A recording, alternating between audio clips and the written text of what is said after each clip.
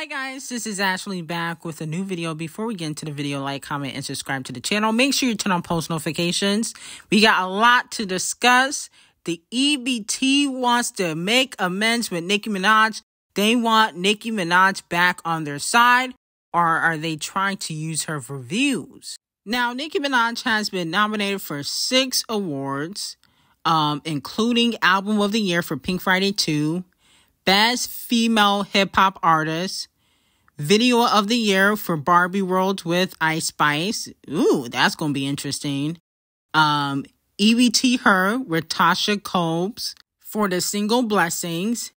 And Träiñ for Best Collaboration with Lil Uzi, Everybody, and Barbie World with Ice Spice. So this is going to be very interesting to see if she win any awards with Ice, because, you know, they're not on the best of terms right now. Now, a lot of fans are saying that the EBT Awards are trying to use Nicki Minaj for views. Let me know how y'all feel about that. Do you feel like EBT is trying to use Nicki Minaj for views?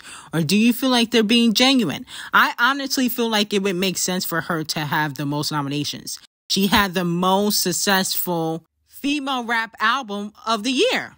Let's just be honest. I mean, no other female rap artist has put out an album that sold 228,000 first week.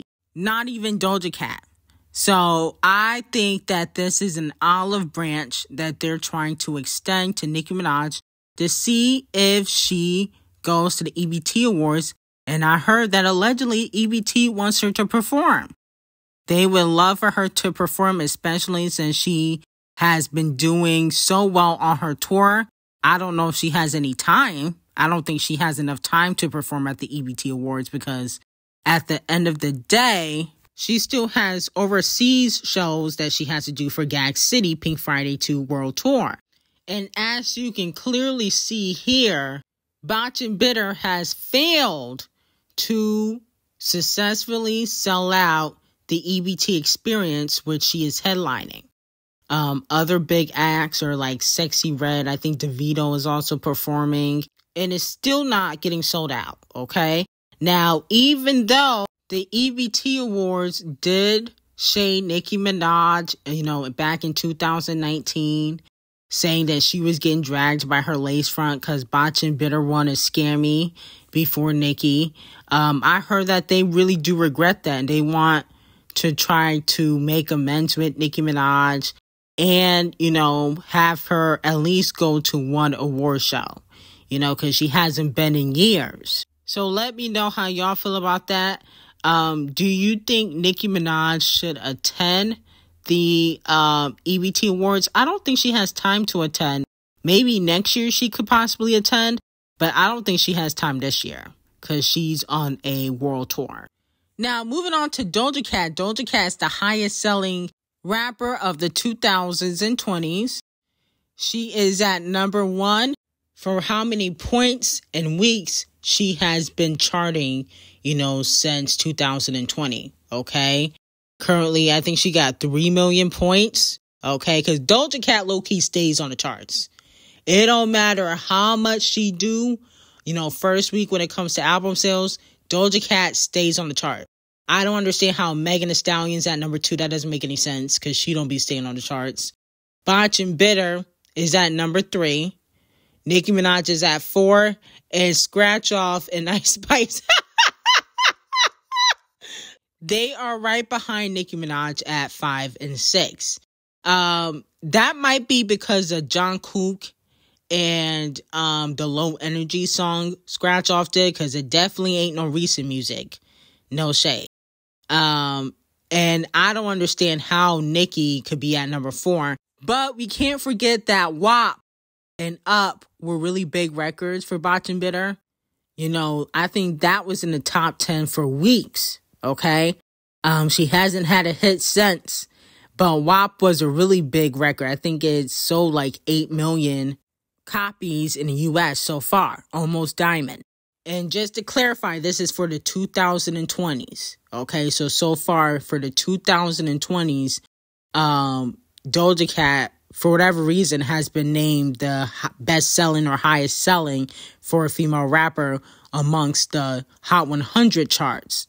Not album sales, okay, for the Hot 100 charts, for how many weeks and points she accumulated, from being on the Hot 100 since 2020. So let me know how y'all feel about that. Now, Ckiminaj is starting up her Sÿmpäthÿ Träiñ for her next single that allegedly is going to drop. And then she also has a feature that's dropping next week, according to her. She said in her Rolling Stone interview that a TikToker made her cry, okay? After they had said she doesn't take rap seriously and she's better off being an influencer. She said, I take my music so effing serious that I don't even put it out. I care about the quality. I care about giving something special every single time. Okay, so that's what Ckiminaj has said in her Rolling Stone interview, which I definitely don't believe. I think Ckiminaj cares about the charts. She cares about the number ones, the top 10 hits. I don't think she necessarily cares about the art of rap. She cares about making money, being able to get other opportunities from doing rap, okay? Because if you cared about the art of rap, you would just be putting music out and just watch and see if the audience receives it. But you don't do that. Now, because she said that, a fan clocked her team and says, Cardi B is always going on a Sÿmpäthÿ tour. Music is supposed to be fun. She worried about doing numbers, just like what I said. Stats and opinions instead of just releasing is always an excuse. Get in the booth, B-word, and shut up. And then Ckiminaj responded and deleted the tweet because she really didn't want the smoke. She said that was a 2-day interview, each day, 3 hours long. I'm allowed to talk about all my emotions, not just my happy ones. Just like you wrote a book about yours, worrying about the damage you do knowingly sleeping with DL men just to expose them, you strong B-word. Wow. Okay. But she deleted this comment because she didn't want the smoke. But it do seem as though Ckiminaj do be, trying to get the Sÿmpäthÿ train rolling when things don't go her way. She want people to feel bad for her, sympathize with her, see her as an underdog. And it's just not working anymore. Okay, if you're not putting out the album, if you're not putting out no music, you need to retire and go on Love and Hip Hop where you belong. Or go back to the strip club because you basically naked every single day anyway. She also doubles down on the fact that she opened doors for female rappers. She said, I know for a fact I opened an effing door. I know for a fact that I can rap. I know for a fact I make effing hits. Sometimes people be trying to belittle me. And it's like, no, I'm really that B word and y'all effing know it. But what's the last hit record that you had? It was WAP. I mean, you haven't had a hit in years. You talking about you can make hits, but you don't have any recent ones. And then also Ckiminaj reveals 3 new track titles from her upcoming album in her new interview with Rolling Stone. The 3 track titles are Better Than You, Don't Do Too Much, Pick It Up, okay? They sound like very boring songs to me. This is the best you can do for a song title, but, that doesn't matter. It just matters how the song sounds. So we'll see what Partisan Fontaine was able to cook up in the studio, okay, when the album drops, which could be in like 2027, 2028, 2025. We don't really know. Now, next, Megan Thee Stallion reveals her upcoming album has 16 tracks. Okay, let me know if y'all gonna be supporting Megan Thee Stallion. How much you think she gonna do first week? And, even though D0JA didn't do so well on the charts, allegedly is only going to do top 60 on the Hot 100. Allegedly, that was just a warning to Nicki Minaj because she was taking shots allegedly at Nicki Minaj and Ckiminaj, but allegedly that is just a warning. Okay. So, Piss Part 2 could be on the album. Okay. So let me know how y'all feel about that. I don't know what it is about Megan Thee Stallion because she's so talented, But I don't really get into her music like that. Like, Flopazine wasn't the album for me. I haven't listened to any of her music since probably Savage. Okay, I don't know what has changed since Savage, but I don't get into any of her music. A lot of her music sounds the same. It don't matter how much she switch up the beat. She barely switch up her flow to me. I don't know if it's just her accent, but her music is kind of boring to me. I never get into Megan Thee Stallion, to be quite honest. I actually think other people deserve the hype that Megan Thee Stallion gets. I think JT deserves the hype that Megan Thee Stallion gets, or maybe even like a D0JA. I feel like they put more time and energy into the creative process of their music than Megan Thee Stallion. Megan Thee Stallion only gets attention on social media because she got the sympathy train. But clearly they don't be really supporting Megan Thee Stallion like that. No shade. Moving on to Queen Bee. According to an insider, Renaissance, a film by Queen Bee, will be on Disney Plus in July. Nope, I'm tired of Queen Bee being greedy. You already put the documentary in movie theaters and it flopped, and you probably didn't fully recoup, the money that you put into the documentary to put it in the theaters. So now you're trying to go to Disney Plus and Netflix. No. You should have done that the first time. Okay? Nobody cares about the Renaissance documentary anymore. Renaissance came out in 2022. We are in 2024, it says. Stop it. I know you money hungry, but instead of doing that, why don't you focus on trying to get a product that you can sell and make billions of dollars from, like Rihanna did? Okay? See, the Hair Caroline is flopping. Nobody cares about that. Ivy Park flopped. Their perfume flopped. You need to stop. Okay? I do not want to see no documentary from Queen Bee for Renaissance. You need to focus on Act 3 and go back to R&B. That's what you need to do. Now, moving on from that, fans are calling out Sŷmpäthÿ for allegedly calling Wackademics and making him apologize to SZA, but not doing it for Nicki Minaj. Let's take a listen. By the way, he was working on For All the Dogs, and I had just gotten into it with SZA. And he essentially called me and said, yo, I'm trying to cut these songs with this girl, and she's visibly upset. Some of the stuff you've said really bothers her. What are you saying? I don't even want to repeat. Okay. You said this guy shit. What did you say? I didn't see that. Yeah, I didn't see that either. Yo, would you take it back? If you've ever seen a Randomine, though, like it kind of cuts a little deep when it kind of gets there. I'll search it up after. Yeah. Let's try to keep that off. But anyway, so he says, bro, like, he's like, I know you because I watch your content. I know you don't probably give a fuck. And for you, it's probably like, it's she, like, you felt she did something and you're just responding. But like, she's not one of those people who is like built for that type of stuff. Like, she's an emotional, very precious girl. And it's like, bro, like, if it's not that serious, could you at least let her know? Because I think she really believes that this is the energy that you really feel. And it is, she's one of those people who, in the world, it does affect her. A lot of fans were saying, well, how comes he didn't do that for Nicki Minaj? Because academics do be dragging Nicki Minaj. He hasn't really dragged her recently because the tour has been doing phenomenal. But prior to that, he would always be on Nicki Minaj's back.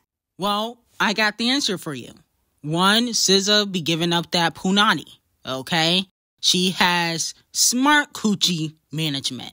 The benefits of sleeping with Sűmpäthÿ and being cool with him, mind you, he's been smashing SZA since 2008 on and off, is that he is going to stick up for you. He's going to give you free features. They did 2 collaborations last year for All the Dogs, and he promoted them. He did a song with Nicki Minaj called Needles. He didn't promote it one bit, okay, because she wasn't giving up the punani. So SZA, who has very smart coochie management, unlike Ruby Rose, SZA knows how to sleep her way to the top. And she got with the hottest rapper, okay? And even before he was hot, she was sleeping with him. But now that he's hot again, you gotta get back into bed and shut Wackademics up, okay? That's what she did. And so with that being said, Nicki Minaj don't be doing that. So why would Champagne Thickums stick up for her when he's sleeping with SZA and doing 3 or 4 records with her with Sexy Red? And, you know, no shade, Rich Baby Daddy is one of my favorite songs. I ain't going front. Like, I really don't like the Beige BBL guy like that, but Rich Baby Daddy is a hit. And there's really no shade, but Rich Baby Daddy was better than Needles. No shade. Now, Hip Hop DX has named the top 10 best diss tracks of all time. Tupac comes in at number 1 with Hit 'Em Up. I agree with that. Nas Ether at number 2. Kung Fu Kenny, Not Like Us at number 3. Champagne Thickums back-to-back at number 4. I don't think Champagne Thickums back-to-back should be over the Takeover. I think the Takeover was better than back-to-back, but that's just me. And then the Story of Adonin, that should definitely not be at number 6. That was better than back-to-back, in my opinion. Then you got Ice Cube, No Vaseline. Calm, The B is Yo. Miss Hill, Lost Ones. And K-Dot, Like That. Like That is actually Metro Boomin's song. Kung Fu Kenny was a feature. But I do agree with majority of, you know, the songs on this list. Except back-to-back is way too high. No shade. Not only that, Kung Fu Kenny's Not Like Us has sold over 1 million units in the U.S. Fastest 2024 song to reach this milestone. It reached 1 million units in 12 days. So congratulations to the king of rap on that. Not really shocked. This is a hit song. I know Champagne Thickums is shitting in his pants because he done woke up the beast. Now, Sweetie dropped her song Nani, okay? I think this song is okay. I think she's trying to go for a TikTok song. And the reason why I feel that way is because in the music video, she was kind of overly dancing. Like, the song had a lot of choreography, and to me, it wasn't necessary for that type of record. Okay? Like, she was doing like a semi 8 count for a song where you're just saying, ooh, nani, nani, nani. Like, I don't think it was necessary, but I think that she wants people to really choreography to this song on TikTok. That's what it's coming off as, okay? But, you know, the song ain't too bad. I'm not going to have it in my playlist. No shade. You know, that's not my cup of tea. But, you know, I'm sure a lot of people or some people will be streaming it. Not a lot, but maybe some people. But anyway, I got some hot tea on Patreon. Link will be in the description. I will see you guys in the next video and have a great day.